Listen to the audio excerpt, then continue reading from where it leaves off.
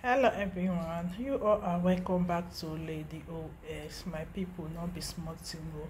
This update, when I bring one out, make we listen to this update, make we share this update, make we put our comment for the comment section. All my amazing returning subscriber, you all are welcome.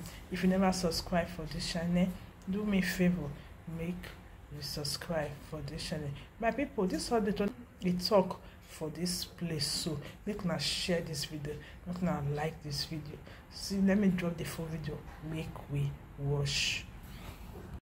Nigeria as a failed state will continue to fail to protect those that call themselves Nigerian citizens. The call for Biafra self-determination through the secessionists of Biafra or through the secession of Biafra as Nigeria terrorist state fondly call it, is deeply rooted in historical grievances, the economic grievances and economic disparity and socio-political marginalization, and now with the renewed Islamic Usman Danfodio expansionists. Our struggle has become a struggle for survival of the Biafra people. For many decades, Biafrans, both those who have agitated in the past, Biafrans, for many of these agitators have argued that for leaving Nigeria is not just about identity, but today it has become about the survival, progress, and justice.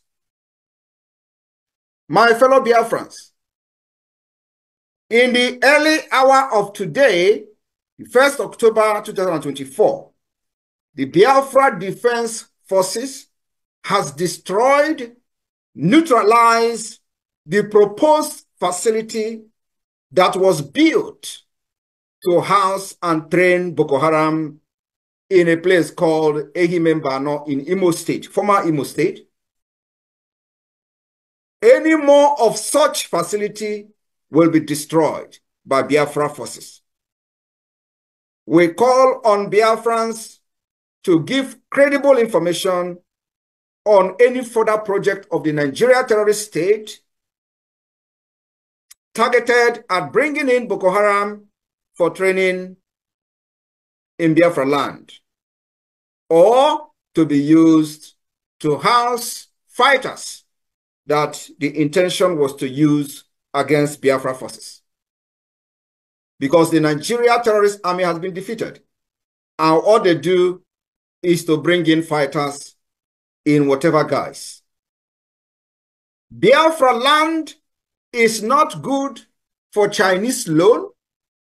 The Biafra people were excluded during the time Nigeria state took loan from China.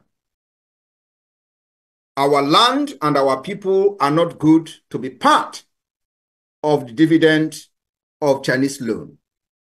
Biafra land is not good for rail line, where every part of Nigeria, as they created it fraudulently today, has benefited from the rail line, except Biafra land. Biafra land is not good to have seaport, irrespective of the fact that the Gulf of Guinea is connected to the Biafra land. Biafra land is not good for the headquarters of many multinational corporations that came to Nigeria or Niger area to do business only and solely for the natural resources that is found in Biafra land. None of these multinational corporations has their head office or headquarters in Biafra land to create jobs for the Biafra people, indigenous people. Biafra land is therefore not good for IDP camp or in any name that will accommodate any terrorists from northern Nigeria or from any part of the world. Biafra land is not a dumping ground for terrorists. For that reason, the Biafra Defense Forces have destroyed the property and the facilities, and of course, anything that is connected to it, will be destroyed in Biafra land. It is a message that we are sending out to the terrorist state to prove the capacity that Biafra government controls Biafra territory from exile, and of course, with the activities of the de facto government in the homeland.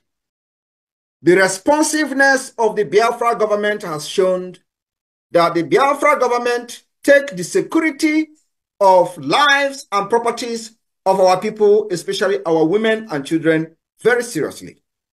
We have fought Nigeria terrorism for the past 3 years, secretly.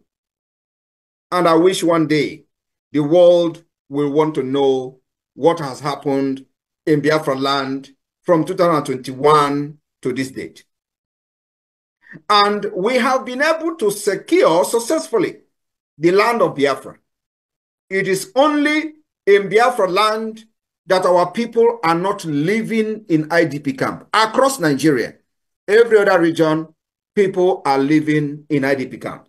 Like they have come shambolically, claiming that people from the north will be moved to Biafra land, where Biafra forces and defense have been able to secure our land against the terrorism. We also have intel that the proposed movement of these people were actually in order to bring in Boko Haram fighters to Biafra land to fight against Biafra forces. My fellow Biafran, in Yoruba land, the Yorubas are taking refuge in neighboring country, Benin Republic, for insecurity by the Nigeria terrorism or Nigeria terrorist state in the name of the Islamic expansionist Usman Dan Fodio legacy. Many Yorubas are today living in Benin Republic. They left the ancestral land as they are looking for a safe place to stay. The people that have chased them out of the ancestral land are Fulanis. They call them Fulani herdsmen. They have occupied Yoruba land, and today many of them have left their land and they are not secured in their own land. Biafra land will not be the same. Biafra will continue to respond to Nigeria terrorism plan and tactics very ruthlessly in defense of our land. While Nigeria terrorist state have openly supported Palestine independence and continue to financially support terrorism against Israel, the Biafra people will continue to stand with Israel, and at the same time, we are not against those agitating for independence of South Palestine or for self-determination. But we are strongly against the terrorism against Israel and against the state of Israel. Nigeria always go to the United Nations General Assembly to advocate for the freedom and self-determination of Palestine, and these are people who have not fixed their own problem in Niger area. Today, we will do worse than what the Palestinians have done, if that is what will make the world to listen to us. Palestine have not lost 3 million children. We did. We lost 3 million children from 1967 to 1970. Palestine have not lost what Biafra lost. Palestine, the reference of the Biafra war, serves as a painful reminder that the Biafra people were once persecuted and betrayed by a country that was supposed to protect them. That betrayal has tripled today after over 50 years.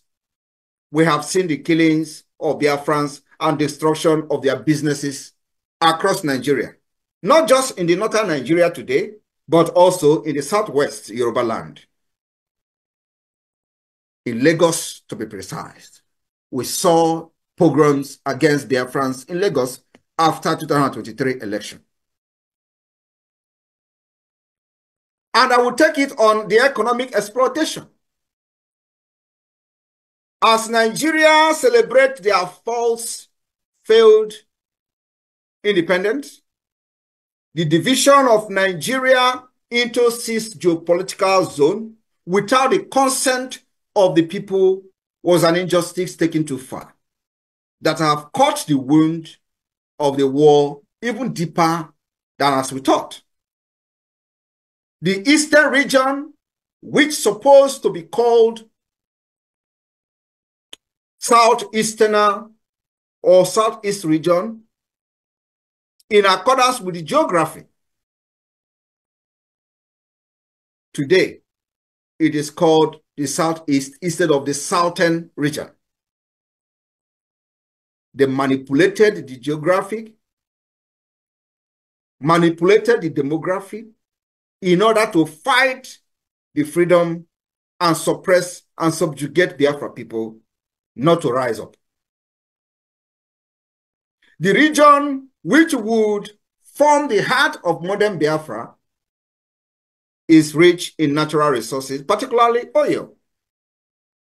Despite this wealth, the artificial and the fake Southeast feel disappropriately excluded from the economic and political benefit of their own land.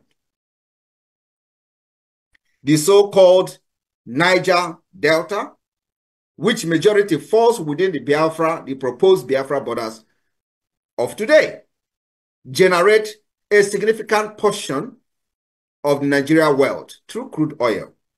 Yet, that region remains underdeveloped, suffering from poor infrastructure, environmental degradation, and poverty. Yet, they are faced with Nigeria terrorist army bombardment, like the recent killing in the Biafra Okoma community in Delta. The argument for Biafra is also an economic one. The resources of the Biafra people are being siphoned to enrich a far distant federal government in Abuja, while the region remains underdeveloped. That is coming to an end with the declaration of the restoration of independent state of Biafra, coming this year, 2024. My fellow Biafrans, we also suffered what I call the political marginalization within the Nigeria state. Since the end of the Biafra war, Biafra people have constantly been sidelined from the Nigeria political landscape, despite being one of the 3 largest ethnic groups. No Igbo-speaking Biafra person has held the presidency since 1983. Key government positions, security appointments, and the military leadership role are disproportionately skewed in favor of the Northern Hausa, Fulani, and Western Yoruba elites. Many Igbo-speaking Biafrans believe, and of course it's a fact, that this is a deliberate exclusion from power to prevent their voices from being heard in decision-making process. While those who happen to be very close to power have sold their subconsciousness to self-aggrandizement, those who may have positive agenda that could shape the country's future are not allowed. Today, we are no longer agitating for inclusion, but for complete freedom of Biafra people, where the aspiration of every Biafran will be achieved, where the potential will be attained, where Biafrans will compete among nations in innovation,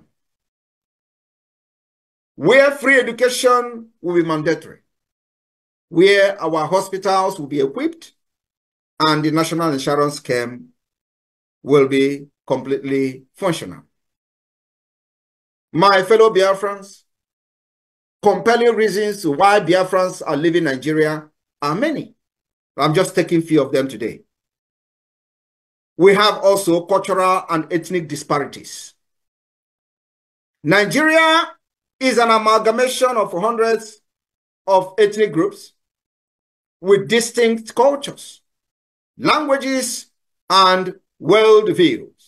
Biafrans, with their entrepreneurial spirit, democratic social structure, and emphasis on individual merit, often found themselves at odds with a more hierarchical feudal system, and I call it nomadic system of the North, and the communal political structure of the Yoruba West. Many believe that the deep-seated differences between the ethnic groups in Nigeria makes it difficult to forge a cohesive national identity, which is fact, leading to continuous frictions and disharmony, and I call it dangerous diversity, which will never ever work in the modern age. Biafra, on the other hand, would allow the people to govern themselves according to their own culture and cultural value and system in a confederation and a confederating state of Biafra.